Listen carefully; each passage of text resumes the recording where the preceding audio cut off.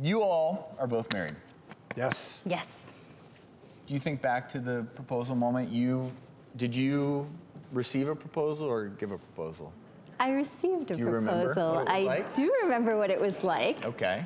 Well, a woman decided to do the proposing. She got creative. This future bride placed an engagement ring inside of a chocolate egg, which she then inserted inside of her vagina. So, 2 parts of the story. Woo! Let's give it up for...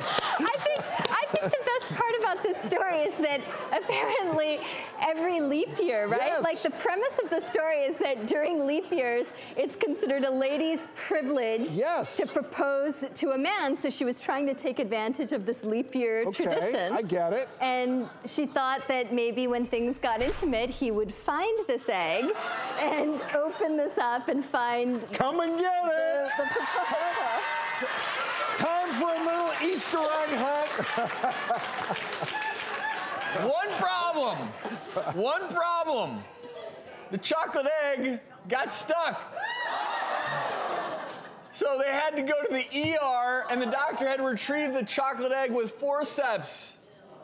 But it does have a happy ending. She still proposed, and he said yes. Yay! You gotta give a girl her props for trying.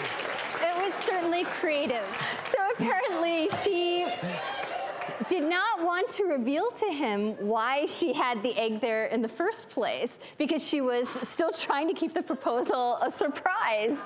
So it was like this crazy story where she had to somehow figure out a way to propose to him sans the egg on the way to the ER.